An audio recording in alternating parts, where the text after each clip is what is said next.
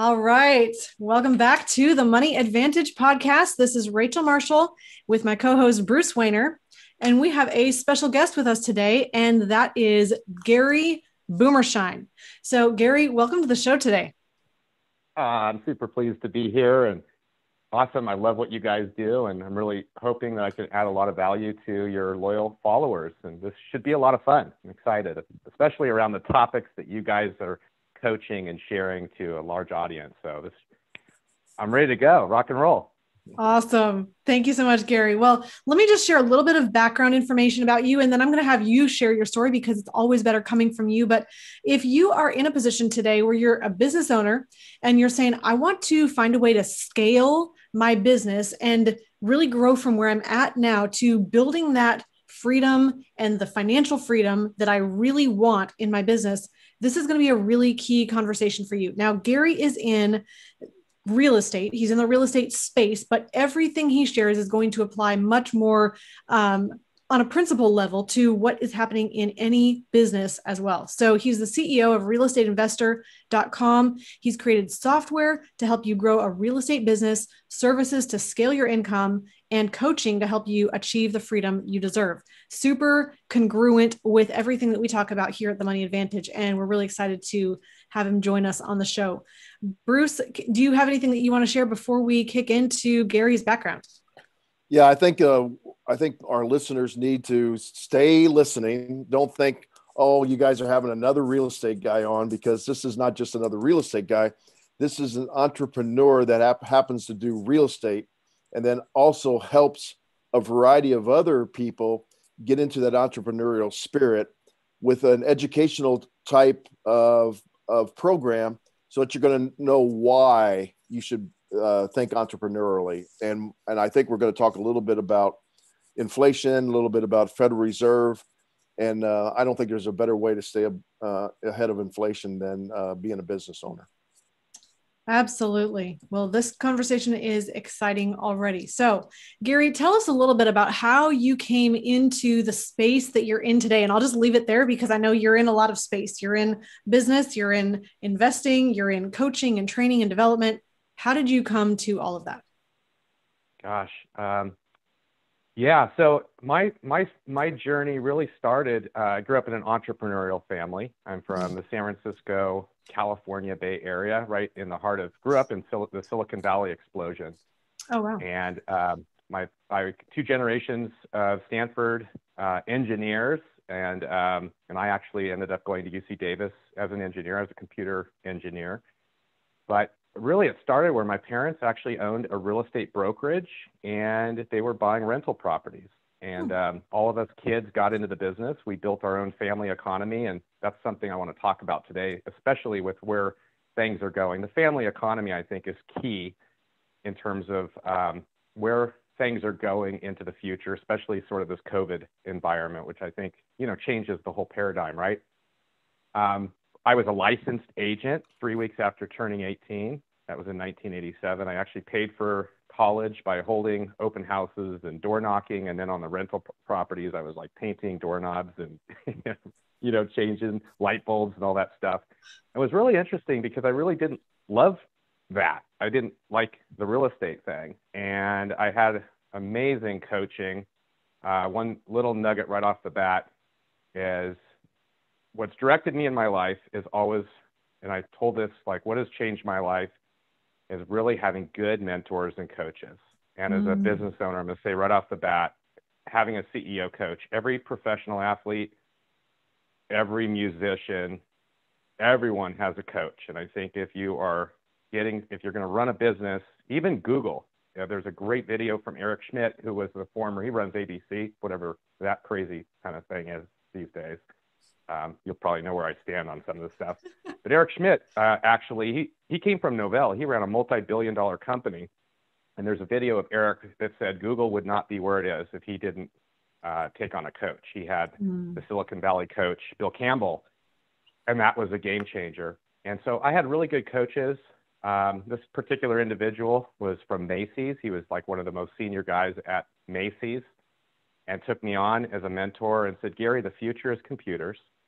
And I think what I would recommend is get something in the computer space and then go ultimately into consulting, management consulting, and then go into sales. So I followed that path. I got a computer engineering degree. I then went into corporate America. I worked for the largest technology and management consulting firm in the world, next to IBM, it's called today Accenture. And then I did that for 5.5 years. It was absolutely amazing. I learned tons of stuff at Accenture, 80-hour weeks, 90-hour weeks. I learned how to work super hard.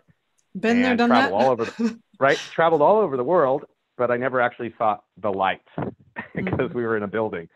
And so after 5.5 years of that rat race, swapping money for time, I decided I'm going to get into sales, into high ticket enterprise software sales. And so I ended up joining, and I did 4 software sales. One company, I was employee number 12. It went public. I was worth a ton of money in the dot-com thing. And at one point, I was worth $7.5 million right during the dot-com implosion, and then found out when the stock dropped that I had this huge AMT gain, which I owed like more money if I sold all the stock. I couldn't even pay off the tax bill. So I learned my first true experience around the traditional stock market thing. I'm a huge alternative investment believer. I like to buy physical assets. I like real estate because you can touch it and feel it. I love banking, infinite banking. We'll talk about all that. But it was really fast forward, 1987, graduated from high school, graduated from college in 91, 92. And then it was 2004, fast forward 12 years after being in corporate America. My wife and I came together. We had 2 babies. We had a 2-month-old. We had a 4-year-old. We had a $700,000 mortgage. My wife and I went cold turkey, quit our jobs and went into real estate full time. I don't recommend doing that, by the way. That's not a best practice, to quit everything with a big mortgage and little kids and say, that's like Napoleon burning down the ships, right? Ships, yeah. So 2004, May 17th, I became an entrepreneur, and it was in the real estate space. And I will tell everybody what I found after coaching thousands of people and doing this for 17 years, that most of us that are probably following, we're looking for financial freedom, and we're looking for a new life, a life of time and a life of pleasure. And what I've seen a lot of people do is they want that, and then they get lost. And I got lost. I got lost for probably a decade because we have been indoctrinated into our system. I call it our slave system, right? Working for the man.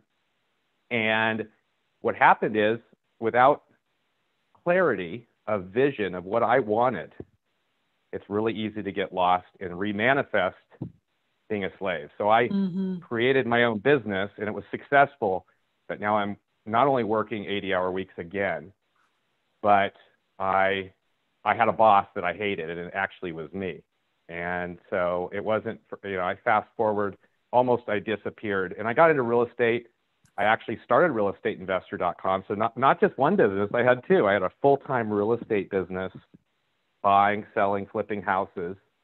And then I actually started realestateinvestor.com, which was really a marketing engine for finding off-market deals. Because in real estate, the key is being able to find the deal, right? The whole thing. And right now in real estate, it's really hard to go find deals, because there's either on market, which means the MLS, multiple listing service, through a realtor, or you buy foreclosures, or you buy directly what are called HUD properties.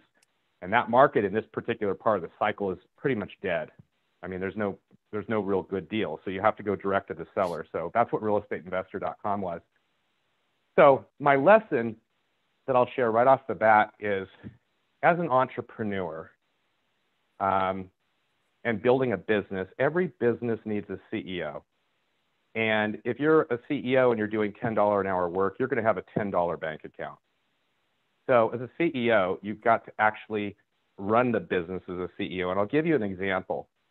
And if you're going to build a pizza company, let's say you're going to, get into business, and I'm going to start a pizza company, and you are the business owner, CEO, nobody's going to want to basically take orders. go up in the back kitchen, make the pizza, right? Then come out with the pizza and then they put on their delivery hat and then get in their car and go deliver the pizza. So the game is called leverage. So businesses operate with a CEO. They leverage other people's money, typically, or their own, and then they leverage other people's time, money, and experience. And I've seen a lot of people get into real estate and they forget that. And so they basically do nothing more than creating a JOB, and I call it JOB, just over broke. So it took me, I have something I'll give away to everybody. I'm asked to speak a lot about realestateinvestor.com, but also how to build financial freedom using real estate as the asset class. And I have a presentation that I did right at the weekend that COVID started. It's about an hour and a half. And I've got a bunch of tools for entrepreneurs, along with real estate, that I'll give to everybody, along with a free copy of my new book that's coming out. And I'll make sure that I give that in the show notes for you guys. Cool? Absolutely. So, but I love real estate. Especially in this market, we can talk a lot about that. Real estate I think there's three main buckets that people should be thinking about in real estate. There's cash now, there's cash flow, and there's cash later. So cash now, a lot of people call themselves real estate investors in our business, and they're really not real estate investors.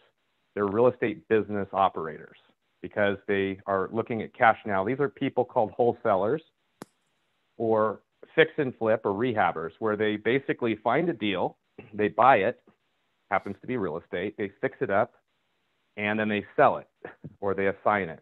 And that's a one-time transaction fee. So they do work, they get paid. They do some more work, they get paid. So if they stop doing what they're doing, there's no more money. And that's really a job. So that's the cash now. I still do some of that, some of the stuff that I do. There's cash flow. And the cash flow is typically from rental properties, right? The borrowing the money and the cost of the money. You get one amount, you rent it at a higher, and you take a spread. And it's lending. I love private lending. We'll talk about that today. That's probably more of my favorite right now as an asset class. It's still around real estate, but it's a great, what I would consider safer returns done right. I can't say safe because that would actually be a SEC violation, so I would always say safer, and I do a lot of that.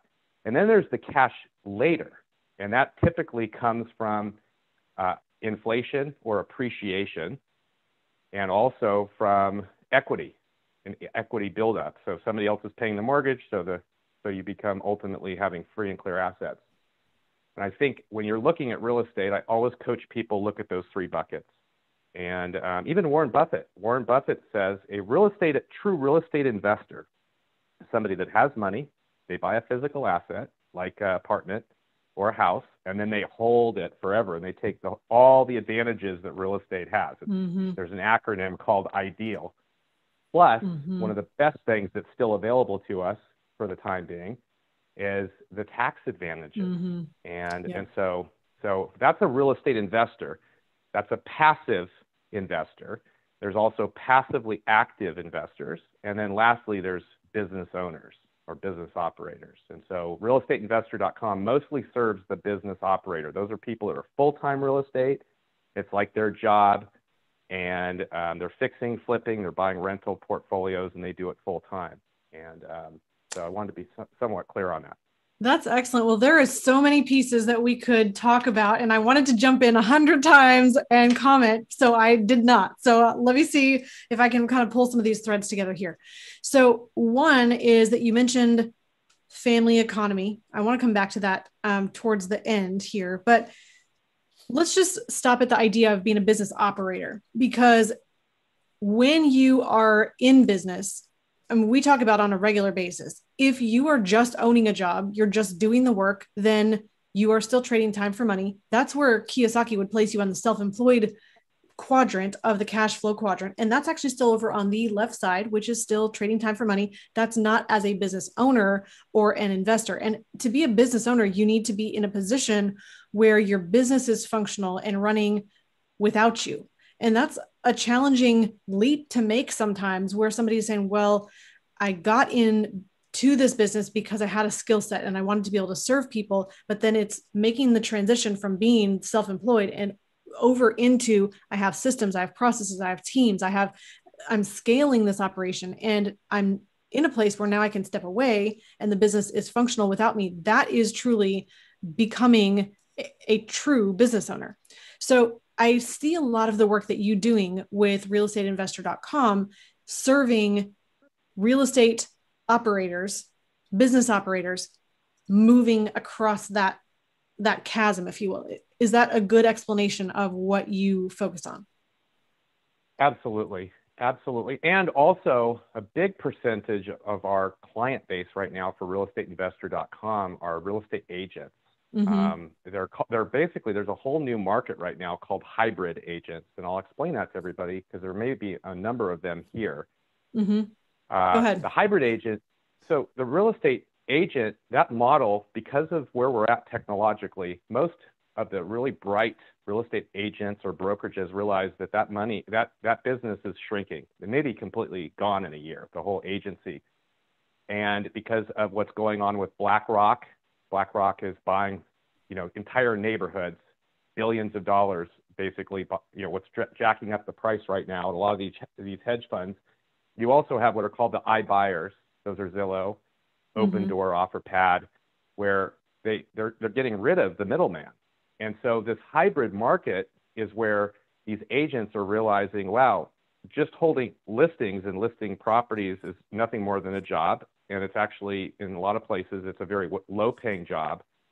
And the margins are getting squeezed out. So the hybrid agents are also getting in, and they're basically either buying the property or they're listing. And so they can come up to the seller and say, gosh, Mr. Seller, we could buy it all cash at this price, or we could list it, and here's what we think you would net, and giving them more solutions. And that's about 20 to 25% of our customer base. The other part are mostly business operators. And for anybody thinking about getting into real estate, there is one thing I'd love to share with everybody, and that is that people, they get into the business, and the first thing I always coach people is you want to get super clear on your why. Mm-hmm. And your what, not the how. Everybody gets in and they're like, how do I do a rehab? Or how do I wholesale a property and make some money? Or how do I, X, Y, and Z, buy an apartment? No, what you want to do is you want to stand back and say, what do you want? What do you want for your life, right? What do you want your life to look like in 5 years, 10 years from now? Because at the end of the day, we're looking for financial freedom and a life of time, right? The most valuable commodity is not the money. The money, it's the time. Absolutely. So getting super clear. And then the what is, okay, I'm going to get, the what is, I'm going to use real estate as one vehicle. And people don't realize they're really, in my book, I explain this. Every single person, everybody on this call is really 7 houses from being completely financially free, if they do it right. And you can keep a job doing it. In my book, I'm like, you could buy 7 houses over the next 8 years, keep your job, pay those mortgages off completely, and you'll have free and clear properties and cash flow, passive income that would cover your lifestyle. And so when I teach, I'm like, so many people are focused on, I need to make $10 million, right? They're focused on some future number. At the end of the day, it's really the passive income. Robert Kiyosaki said, the definition of a wealthy person is when your passive income is greater than your expenses. Mm-hmm. And people lose that. They get into the real estate business and then they get lost. They get lost. Oh, I got to do 100 deals a year. Oh, I got to build this big company. At the end of the day, almost everybody, if they had $10,000 to $25,000 a month in passive income, that would probably give them the type of lifestyle they want. And so mm-hmm. I'm more focused coaching on making sure you're clear on what you want in your personal vision and what that business vision looks like, and then drive everything. The how should be coming from that. The next thing would be the philosophy of keep the best, sell the rest. So if you're getting into real estate, we bring deal flow to our client base because they're looking for great motivated sellers who want to sell possibly at a discount. And so you look at the property and it's like keep the best, sell the rest, which means if you find 10 deals, you might want to keep 2 or 3 for your long-term portfolio, and then you can make money cash now and flip the other ones. Those are things that you don't want. And that's the crux of the whole thing. Because I see a lot of people get into real estate and they're like, oh, well, I don't have a lot of money, so I'm going to start wholesaling, because that's the easy way. You basically don't even need any money. You can make money out of thin air. That's called wholesaling.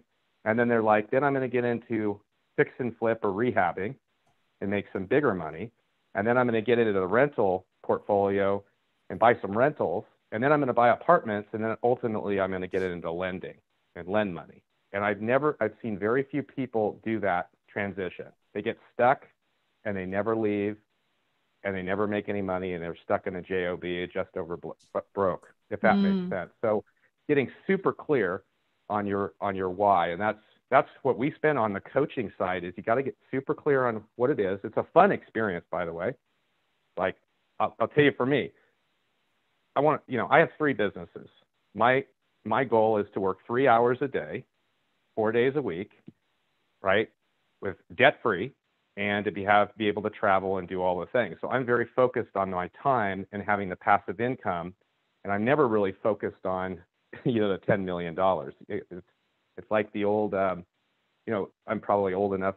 If we're all old enough, it's the Bugs Bunny cartoon where there's the carrot and the rabbit's running and the carrot's always stuck, and they're running. Oh, yeah. That's really it. It's like, just stop, get clear on your why, and why real estate, and what is real estate going to do for you, and then the how, and have a plan.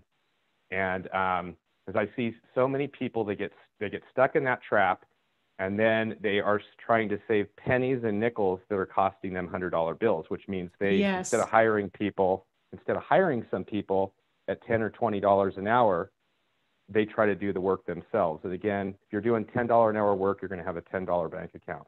Really, it's the old paradigm. This could be about 10 podcasts here. So I love where you're going with this. And we talk all the time about the reason that people don't really achieve financial freedom is that, yes, so many people are looking at what is the net worth that I need, this accumulation pile of money. I need 2 million, I need 10 million of net worth.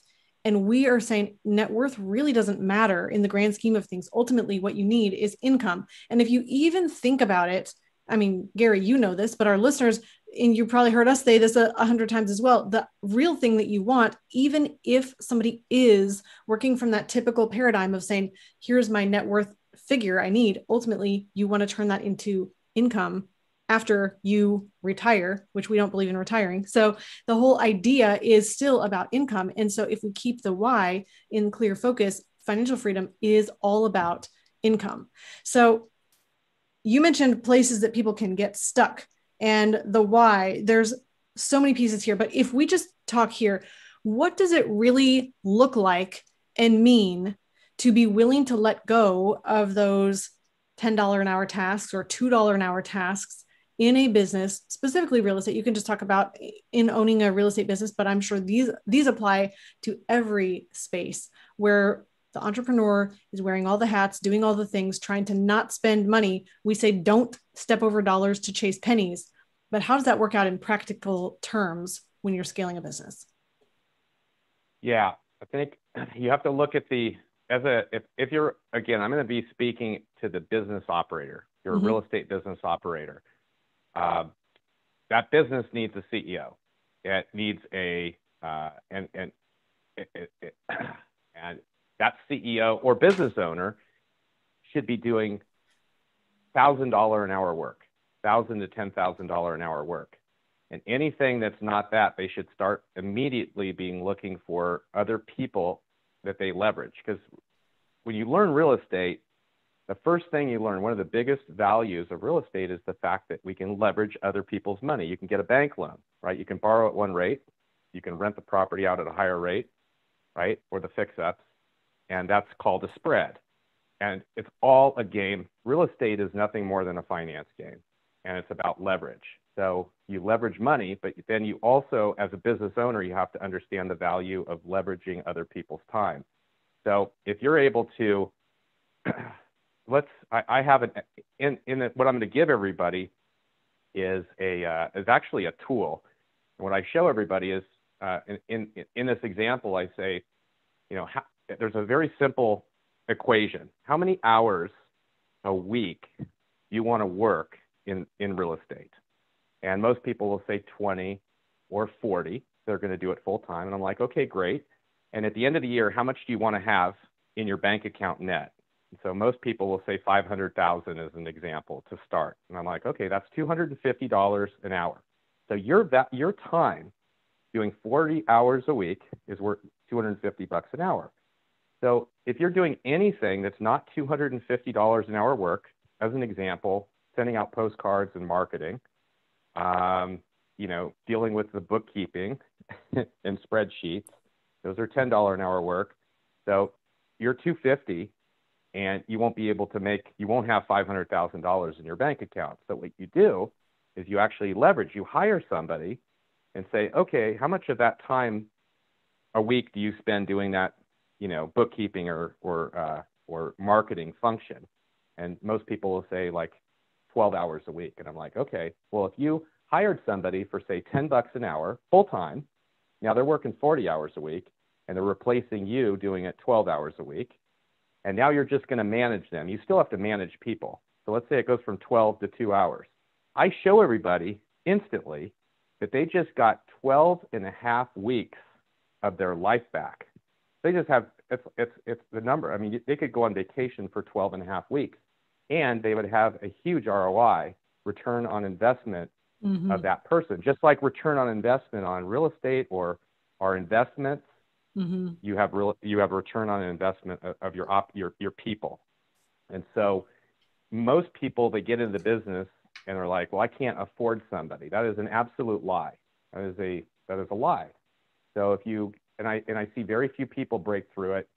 I don't see anybody break through it. I can't tell you how many thousands of people I've met. And until they get this principle, they'll never break through. They'll never get to their goals and they'll never be above broke. So leveraging other people's time. So that would be number one. You want to be focused as an entrepreneur, CEO on the money-making activities. That's typically raising money.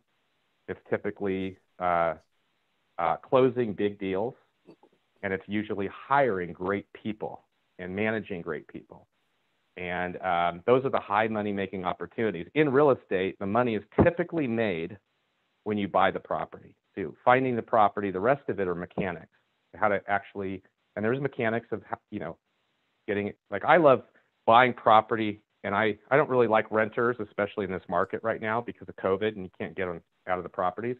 I like Airbnb. So when I'm looking at a real estate deal, I'm saying, hey, I can buy it and what kind of return can I get having it as a rental property, vacation property. And so I'm looking at it that way.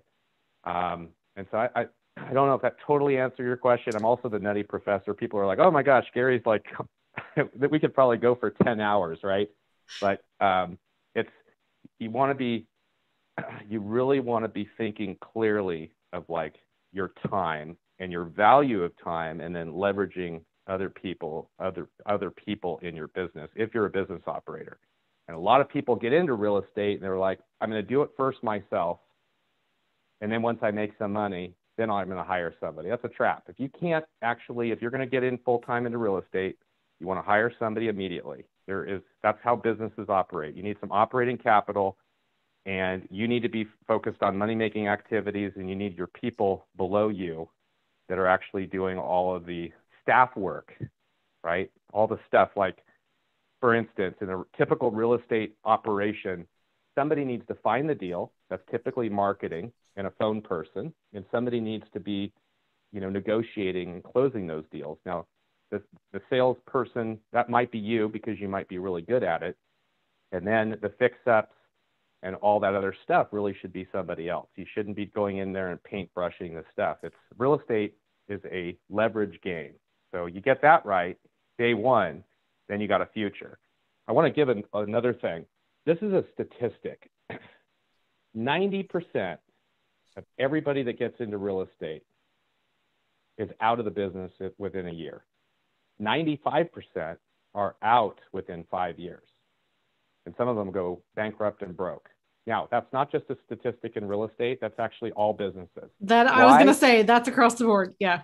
It's across the board. And I think it might even be higher because of the real estate cycles. So again, getting super clear, I'm a faith-based guy, and King Solomon said it the best. There's nothing new under the sun. Mm-hmm. So don't reinvent the wheel.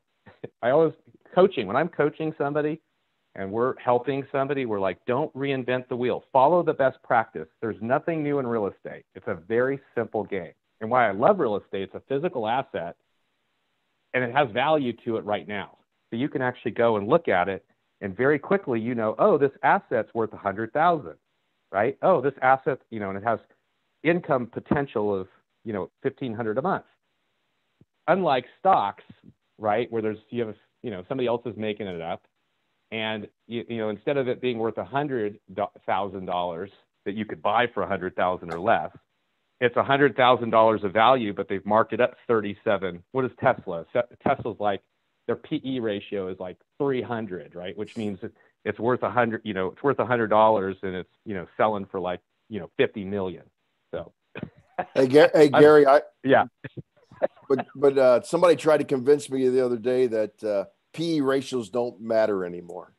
So you should stop worrying about that. And I said, wait a minute. So the price of something per its earnings, that's just basic economics. How can you tell me that's not for real estate, the price of it per what you bring in for the rent, the earnings, it means something.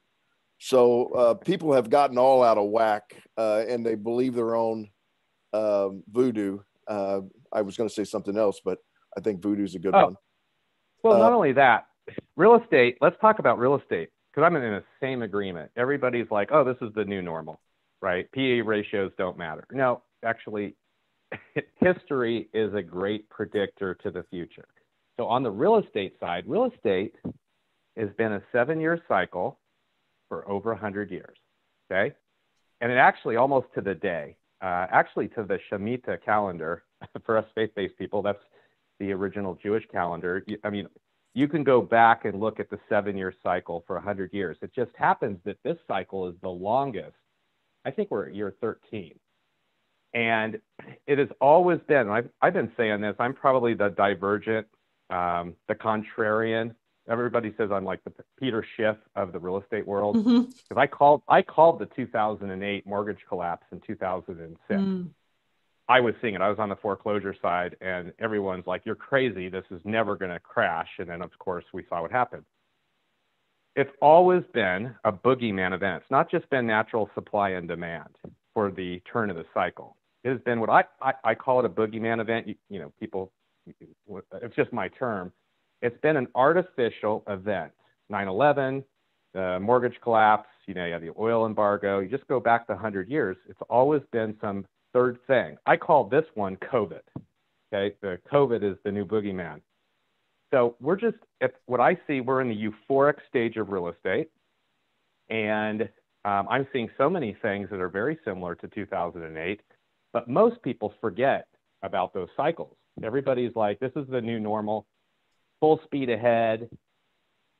And I actually think that we are going to see a fairly substantial correction, mostly in the states where we've seen, like the coastal states. I think there are some really great places that are still great buys. I love Omaha.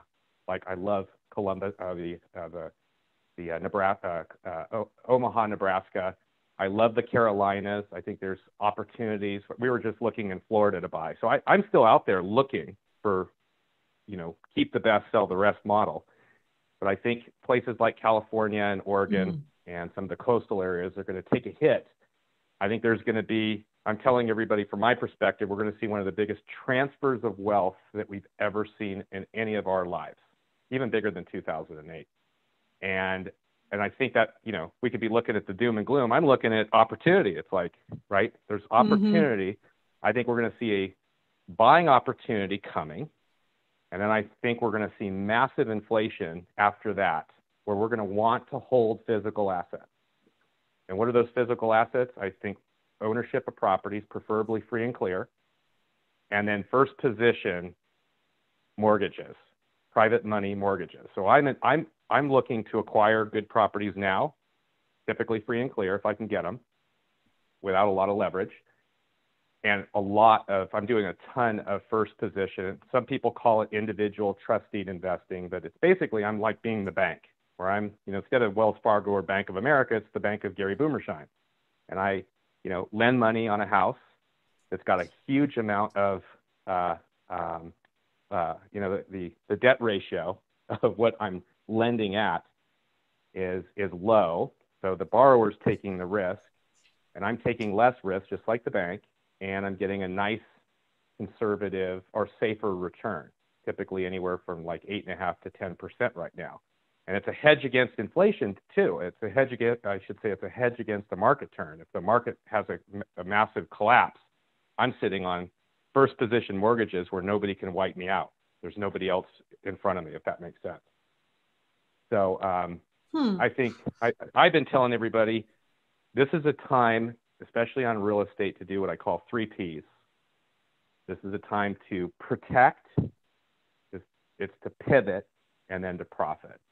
And those people that are preparing for this massive transfer of wealth are going to have a huge opportunity. I think there's going to be a lot of people that are full speed ahead. They're going to probably get hit, like retail and things like that.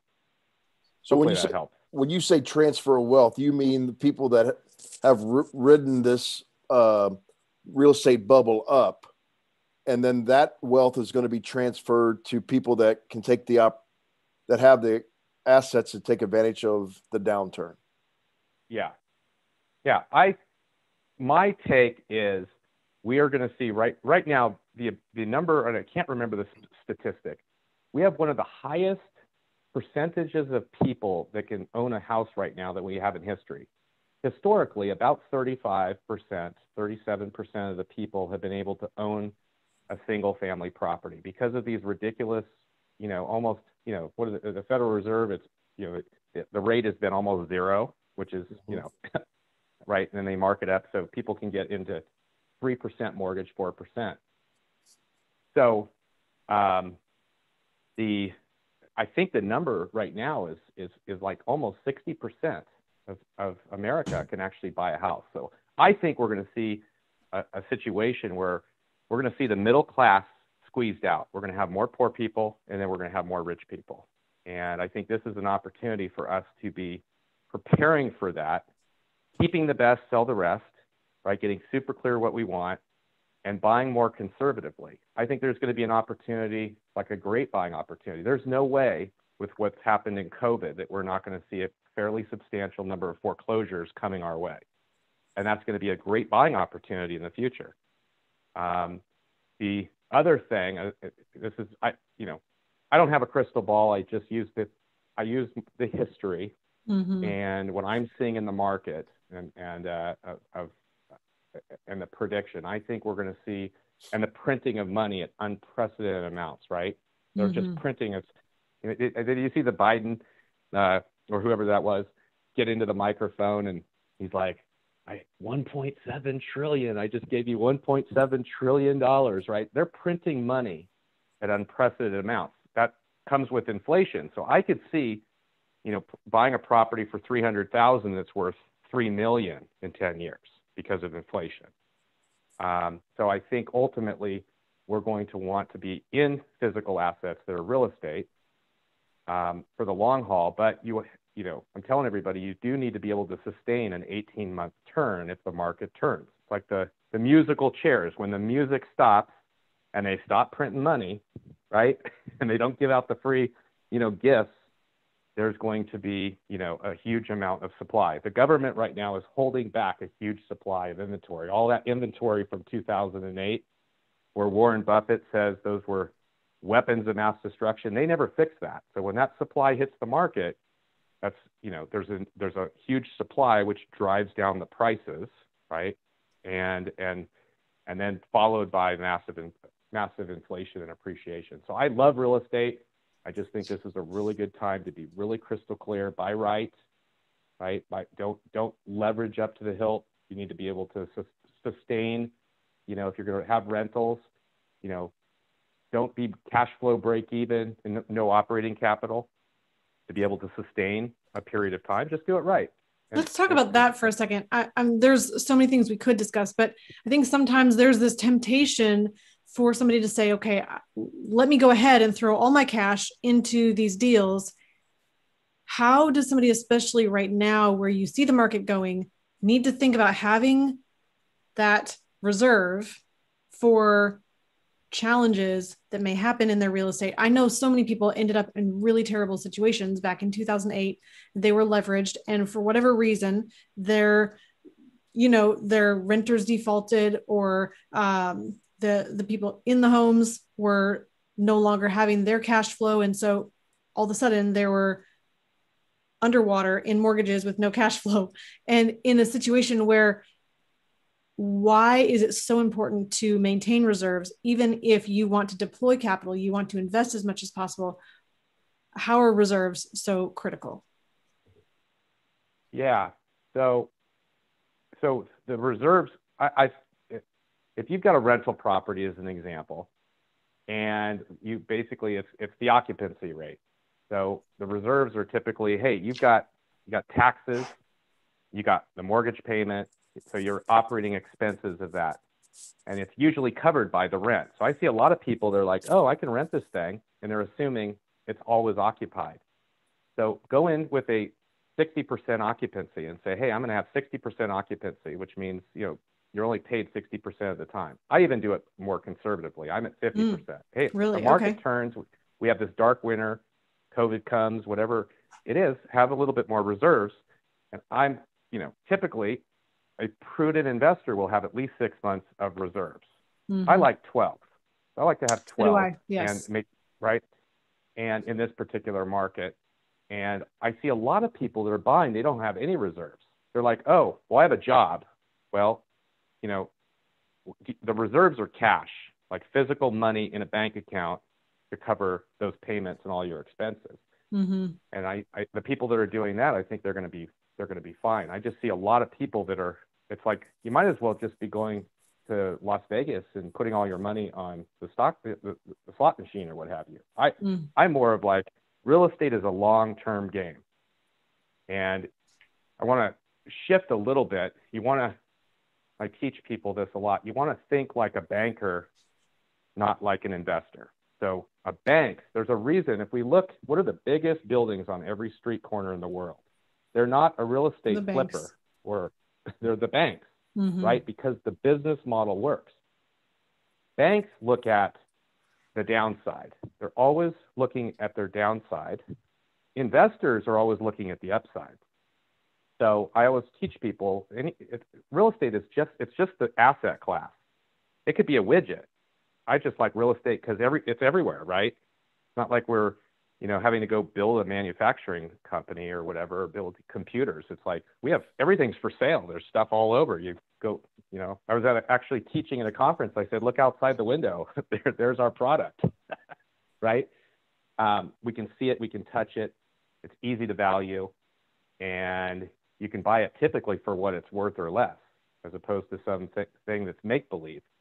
So it's really, that's the asset class, and you want to think like a banker, consider mm-hmm. the downside, and real estate investors, again, they're always thinking, oh, the market's going to go up. This property is going to be worth X, Y, and Z, and that's where the risk is. Think like a banker. I come into real estate and I'm like, okay, as a banker, what's my downside? What's the property worth?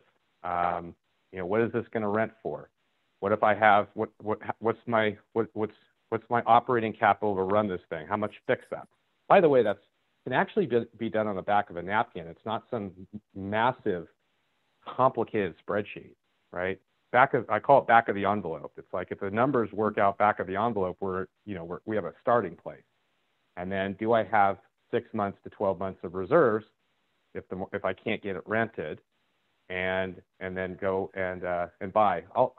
There's a lot of real estate investors that are doing this thing called the BRRRR method, and I won't go into what that means, but they're buying a property, and then they're fixing it up, and then they're refinancing it and sucking all the equity out, right? And And they're doing that over and over again. I know people that probably have 400 or 500 properties. So they think they've got a balance sheet of $10 million, but in reality, it's worth nothing. If the market turns, those properties are going to disappear instantly. And I think that it's a good game while the market is going like it is. As soon as there's a little blip, they're toast. And I think that, it's like, that's why I say cash now, cash flow, cash later.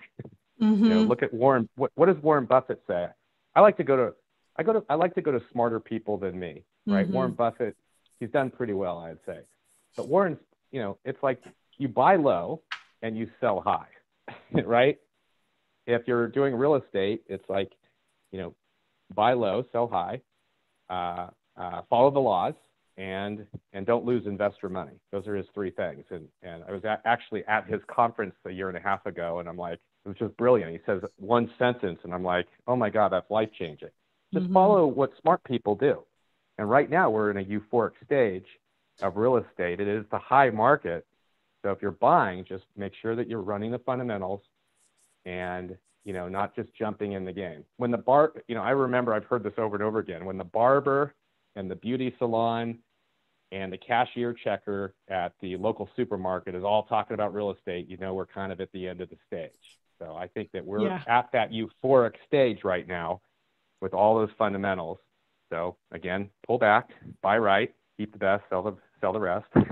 Gary, I'll give you another indicator in the infinite banking world.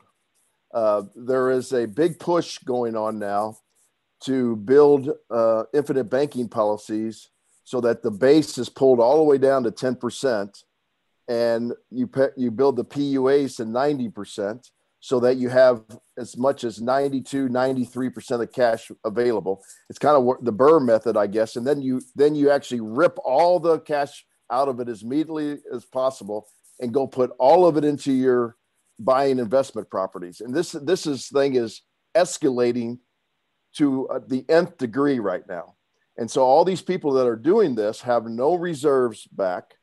And all they're doing is blowing up the bubble even further. And then when that bubble pops, they're not only going to have nothing to fall back on, but they're also not going to have the cash flow to actually pay their premiums in their whole life insurance contracts. And so I'm so glad that you said that, because I'm seeing it in the infinite banking world, which I really shouldn't say it's the infinite banking world, because by Nelson Nash's principles, that's not infinite banking. That's actually something else. And I think, I don't know if you mentioned Mark Podolsky, but so you probably know Russ Morgan very well. And Russ and I know each other from the Nelson Nash think tank. So I'm seeing that. And I don't know if you have a comment on that, because I know you know those guys so well. Yeah. I think remember I talked about the transfer of wealth. I think the transfer of wealth is going to come from those people that are doing that right now to those people that are getting ready to take advantage of it. Right. And it works where it works when the market is up. I want to share this, and hopefully this is relevant. I'm in a number of masterminds. And another thing, if you're in real estate or an entrepreneur in a business, I would strongly encourage being in a mastermind. That comes from Napoleon Hill, and it's a think tank. Last year I was actually in 8 of them. It's basically a group of people, like-minded, smart people. You want to be around other smarter people than you. So I never want to be the smartest person in the room. So I'm in a room with 22 people in Dallas 3 years ago, and there was probably about $1.5 billion of 22 people. It was over 3,000 units owned of real estate, apartments, single families in this room, and over $1.5 billion of personal guaranteed money. Okay. The Federal Reserve, they had a Federal Reserve guy who specializes in real estate walk in and show us what the Fed is seeing around the cycles. And the real quick thing is he was showing green around the country in markets is safe and red is risky. And he was showing the trends from 2001 all the way to current. And things were starting to go yellow and red. Okay. So I asked this group, is this a time, everybody, to start taking chips off the table and preparing a bit? Or is this totally full? This is a new market, the new norm, and full speed ahead. And I was shocked because everybody in that room said full speed ahead. This is not going to be like 2008. And I will tell you, when we came out of there, I started liquidating. So I've been liquidating assets and getting into a total cash basis. So I'm very much in cash. I'm buying physical metals. I'm putting money into first position mortgages, and I'm buying properties, as many of them that I can be free and clear. I think that's the prudent thing. There's no downside. I have a hedge against the turn. I'm still making great passive income, and I'm prepared to take advantage of the market. Now, I can't time the market. Mm-hmm. This was 3 years ago, right?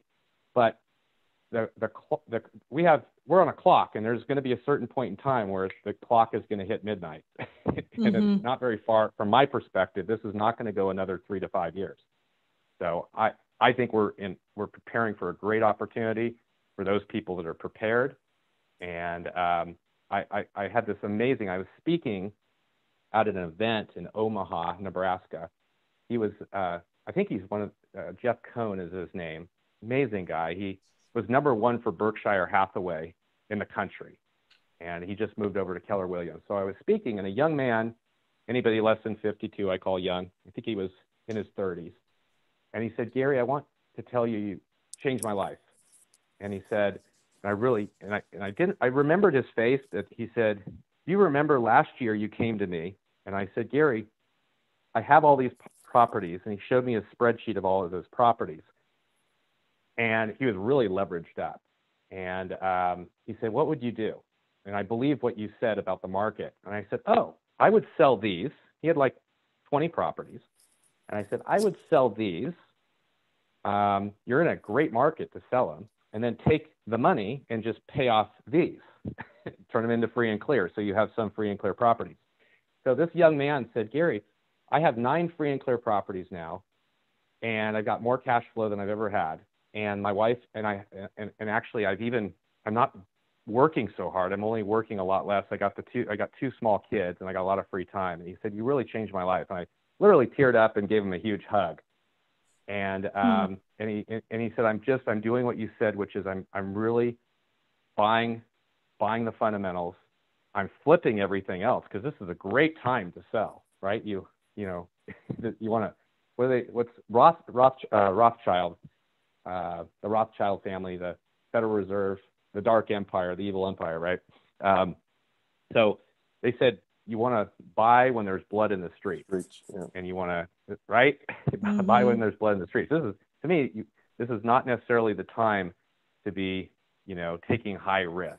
Like, pull back, get prepared for the market. So hopefully that helps, and hopefully that helps the listeners. At least it's my perspective and what I'm doing.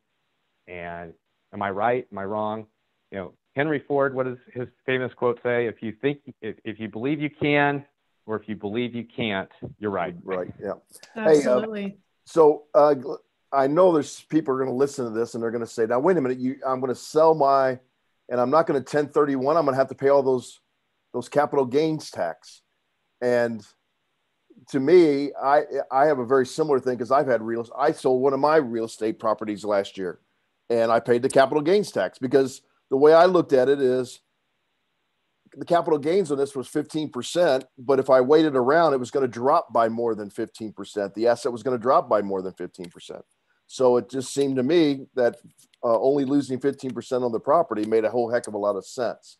Do you have any comments on people? Because I'm sure there's people going to say, oh, I would never sell my properties. I just 1031 into another property. Yeah, 1031, talk to a really good CPA and see if there's a way that you can 1031 into, I think this is where having good CPAs. Also, everybody should be utilizing a 401k and the infinite banking system, because that solves a lot of those problems. It's, a good CPA should be able to help you manage through that. I think I'm not give unto Caesar what's Caesar's, give unto God what's God's, right? So I'm not really concerned. If you're worried about it, you can go I like lending, and if I have a tax problem, I'll go invest into an apartment building or a storage that has good fundamentals, so I can get the tax depreciation on that asset class. So I think that just takes, hey, if you got a lot of money, you're worried about taxes, just get a really good CPA, right? Follow the laws, and then pay unto Caesar what's Caesar's. So I'm not as concerned about that. It's more around leverage, right? If you don't have the operating capital, those are the fundamentals. And so a lot of people get stuck on the tax thing. And if you can hold the property the long haul, keep it. If you can't sustain a downturn or a change in the market, then to me it's get into a more conservative position right now. Well, Gary, you're probably finding this more and more in I actually had an Airbnb that the community decided they didn't want any more Airbnbs. And so they said you can only go long-term rental with it. And so I did the analysis and I said, it doesn't make sense for this particular property to be a long-term rental. It was cash flowing great when it was Airbnb, and that's probably why you like the Airbnb situation. Yeah. And again, most of my language is probably more geared up to the real estate business operator, because that's the world I serve with realestateinvestor.com. These are guys that are mostly fixing and flipping, and what I would consider a job in speculation. It's, again, Warren Buffett, a real estate investor, is somebody that buys real estate and then they hold it forever. So I'm not necessarily saying, hey, if you can hold the property forever, hold the property forever. I still have properties that I'm holding and I'll hold forever. But, if you can't sustain a downturning market, then you need to be balancing your portfolio a little bit. That's my personal take. I love the game of Monopoly. And if we just think about Monopoly, you're buying as much real estate as you can on the board, right? Mm-hmm. But you also have to have enough cash, above zero, because when you have to pay Caesar, right? If you don't have the money, you have to turn those cards over, and you get 10 cents on the dollar. So the same thing happens in real estate. If you can't sustain, it goes to foreclosure or there's any distress, you might lose everything. So I just think this is a time to, again, protect, pivot, and then profit. Well, I think this has been really, really interesting conversation, and we didn't even get back into the family economy and infinite banking. But one thing that I just wanted to share is, as you're talking about being in cash, we see a lot of wise investors as well saying it's time to be in cash. And the wealthy love cash because they have that opportunity then to buy when there is blood in the streets and when there is a fire sale of assets. And so holding cash is extremely valuable. And when you think about holding cash in the best storage tank possible, that's where infinite banking comes in, because there's better safety, liquidity, and growth than almost any other place where you can put your cash and have it available. So you can access it and use it. That's why it's liquid. It's growing because of dividends and interest at far surpassing bank rates. And then you have that, the safety component, because it's never going to lose value. And so what's really interesting, I'm just going to jump over that real quick. We're actually right at our stopping spot. So I really, really wanted to get into the family economy with you, but maybe we'll have you back on the show in the future to talk more about that. Can you share a little bit more? What is therealestateinvestor.com? How can our listeners connect with you? And you had some free things that you wanted to give out as well. So I'll go ahead and let you do that at the end of the show here. Yeah, absolutely. And one little last nugget that I don't want to leave without clarifying. I actually don't like a lot of cash in the bank. So when I say cash, I'm worried about the bank personally. So I take, I want operating capital to sustain. And then I love, things like first position mortgages that give me income. So I don't like cash in the bank. I like liquidity. I like cash in my infinite banking policy. And the infinite banking policy, I've been an infinite banking policy guy for a decade. So it's absolutely one of the best vehicles that I know. Realestateinvestor.com. been around a long time. We're the largest marketer. We've done over 85 million pieces of direct mail, and I've got a large phone team that actually does all the, you know, that $10 an hour work so that people don't have to do it, to help them find deal flow. It includes software and what we call services, and it's really a solution for real estate professionals, mostly business operators that are looking for a better life, a better vehicle, and a more efficient way of finding great deals. And our team actually provides software and then people faster, cheaper, better. And then we've got a lot of educational services. We're very connected in the space. So it's like, hey, depending upon what you need to learn or to take you and scale or go to the next level, whether it's a coach, whether it's a connection, whether it's like, you know, training, you can come to us and we will help you where we've already vetted the best of the best. Because there's a lot of trapdoors in real estate. And we love, you know, our whole mission is how can we provide a measurable difference that impacts lives? And it's very family oriented of like, hey, let us focus on where you're at in your journey and let us help you and give you a path and help you create a vision and then go execute that vision. And so realestateinvestor.com. I have a podcast that's been running. It's Real Estate Investor Huddle. It's available. It's been out there with a lot of content. I love interviewing like you guys do. It's been running for years. And then my free gift to everybody, you can text this phone number and just text, and you're going to get instant access to, a whole bunch of my best stuff for free. And That's awesome. And then you'll also be put on a list when my book comes out. I have the Freedom Code, which is everything we've talked here, but a lot more specifics. It's called the Freedom Code. It'll be out shortly in the final editing stage. But just text this phone number. You can put it in the show notes, 925-320-0575, and put money in the text, because I want to tell the team that if anybody does that, then they're going to get a free copy of my book. And again, I'll repeat it one more time, 925-320-0575. And gosh, if we can help anybody in your journey, specifically around real estate, we'd love to do it. I love to hear feedback. I do this because I've made a lot of mistakes and I've learned a lot, and I love sharing so that people don't have to make those same mistakes. And if I help a handful of people, it's awesome. And that's, you know, it's the life of significance of, you know, I'm now over 50, and how can I give back, especially in this COVID world? That's crazy. Mm-hmm. Gary, this has been just a real pleasure. And I said maximum an hour, and I was regretting that. I'm like, maybe we should just do 2-hour shows when we have really great guests like you. So thank you for sharing just so much, just genuineness and authenticity. Thank you for just sharing so much rich value. And I think there's just so much crossover between just our philosophy and the philosophy of our audience and our tribe here at the Money Advantage. And so I know that we will have a lot of positive feedback from this, and probably people who will be jumping over into realestateinvestor.com as well. So thank you so much for being here today. Everyone, if you are listening, please take these things to heart. Go ahead and listen to this one twice. I'm going to do at least that myself, and go ahead and connect with him today, with Gary Boomershine at realestateinvestor.com. So thank you so much, Gary.